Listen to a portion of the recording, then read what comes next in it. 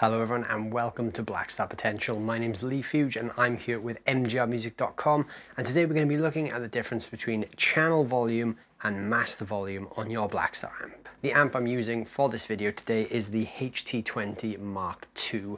This is a dual channel amp and each of the channels has its own channel volume that we can play with in conjunction with the master volume. The amp is mic'd with a Lewitt Audio LCT 440 condenser mic, and I'm playing my Shergold Provocateur SP01 straight into the amplifier. So if you own a Blackstar product with multiple volumes on there, you may be confused as to what they do, but each one does have a specific purpose. So let's take a look at the top panel of the HT20 Mark II. So on the top panel of the amp, I have the clean and overdrive channels. Each of the channels has its own volume control, as well as the amp itself having a master volume control. Now, each of these volumes has a very specific purpose. They each control a different part of the amp's overall tone. The channel volume controls the preamp, so this is the preamp tubes which give the amp its specific tone. The master volume controls the power amp volume. We can get different ranges of overdrive and distortion by manipulating these volumes in different ways. So let's start off looking at the power amp volume. So I've actually got the master set to 10 here. I'm actually switched down to 2-watt mode, but this works exactly the same on 20-watt mode. So the master volume's up at 10, the ISF is in the British side, but my preamp volume is very, very low. Now with the gain and the volume this low, you'd probably expect quite a clean sound, but here's how that sounds.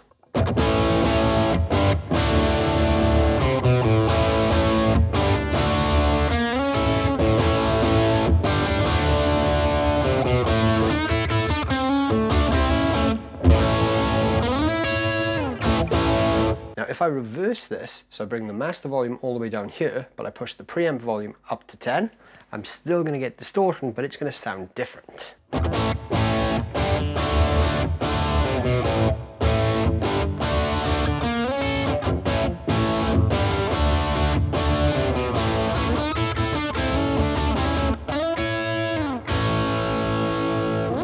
The biggest difference between these two things isn't always in what you can hear, but it's about how the amp feels. With the master volume pushed all the way up, but the preamp volume all the way down, I actually get a much smoother overdrive sound. It's a lot spongier to the feel, so when I play, it doesn't necessarily feel as tight, but this is really great for blues and classic rock. But when I've got the preamp volume pushed and the master volume down, I'm getting more preamp distortion. This distortion is a lot tighter and sharper. This is perfect for when you play higher gain styles of music like heavy rock or metal. Each type of distortion, both preamp and power amp, both react differently to dynamics too. So I've still got this set up with the preamp pushed full and the master volume down. So I'm going to turn this up full again, and then I'm going to roll off the volume just slightly to see how this cleans up.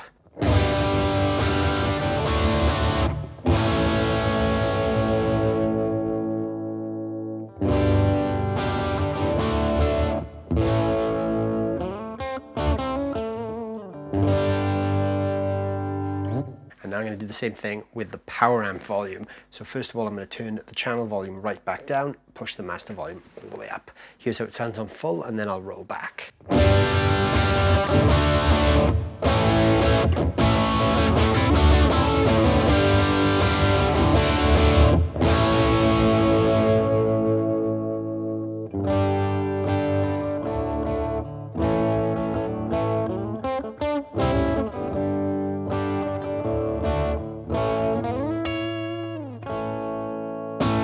So to me, the power amp distortion actually cleans up a little nicer as well.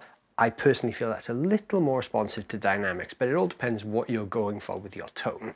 The power amp distortion is great if you're playing classic rock and blues. The great thing about being able to run the master on 10 but keep the amp at a tame volume with the channel volume is that I can get these big classic rock tones at a room volume. Now if I didn't have that preamp volume, the only way I would get this power amp distortion is to turn the amp up full. Now like I said, I've got the amp down on the 2-watt mode, but if I didn't have the attenuator as well, this would be a 20-watt amp playing pretty loud to get the same level of overdrive. Not the most ideal thing for playing at home, but because I have the channel volume, it allows me to really keep that preamp volume in check while I get the full saturation from the power tubes. If we combine the channel and master volumes with the ISF feature, we can dial in a huge range of tones. So let's start with a very open classic rock and a British sound. That's what I've already got dialed in. So I've got the master up on full, the ISF and the British side, and a very low gain, low channel volume. I've boosted the mids a little bit because that's pretty typical of a British style amp. So this is a great classic rock and blues tone.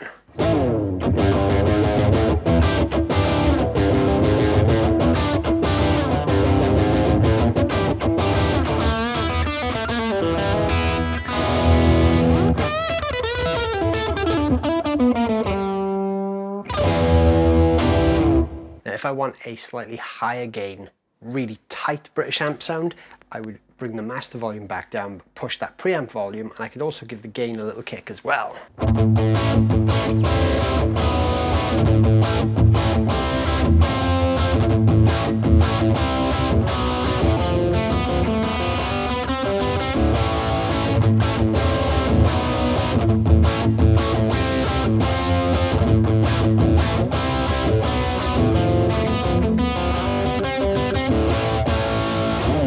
If you want to dial in more of an American sound, we can move the ISF all the way to the right position.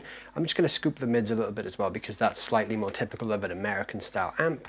And we'll keep the preamp distortion high and the master volume low.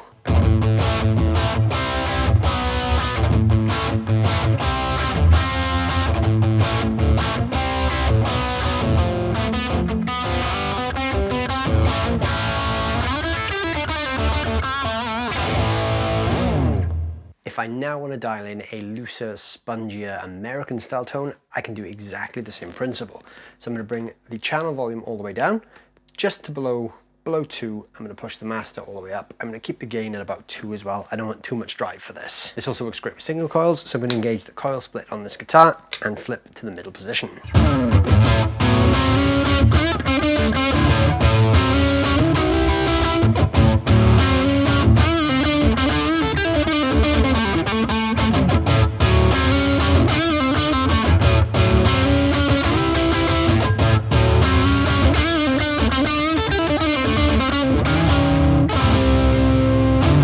So just by manipulating these different volume controls and the way they interact with each other, I've been able to get a bunch of different tones there, and I haven't actually touched the EQ much, only just to scoop the mid slightly for a slightly more American tone. This also works great if I want to dial in a big, heavy American rock tone. So I'm going to keep everything the same, but I'm going to bring my master volume down, and I'm going to go for the preamp distortion this time. So my channel volume is all the way up, and I'm going to set my gain to about halfway. This should give me a big, heavy American rock tone.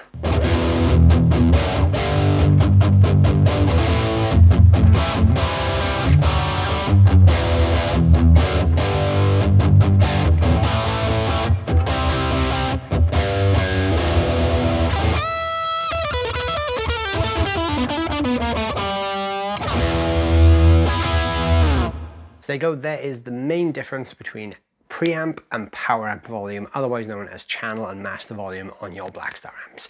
Like I said, you can dial in a bunch of tones from sort of tight, really heavy responsive tones to smooth and spongy classic rock and blues tones just by manipulating these volumes. Both react differently with different guitars. I personally think the power amp distortion reacts great with dynamics. So if you go from hard to soft playing and you roll the volume a lot, power amp distortion is a great way to go. But if you want a heavy, tight sound, that preamp distortion is going to be your best friend. Thank you guys so much for watching. I hope you've enjoyed this video. Please let us know down below in the comments what you thought, and if there are any features on your Blackstar amps you'd like us to talk about in future videos, please let us know. Don't forget to check out Blackstar Amplification on YouTube for more free videos just like this one, where we explore a bunch of different concepts, all using your Blackstar amps. And if you're looking for a guitar teacher in your local area, please check out mgrmusic.com. There's a network of great teachers all over the UK waiting to help you guys unlock your full potential. Thanks so much for watching, and we'll see you soon.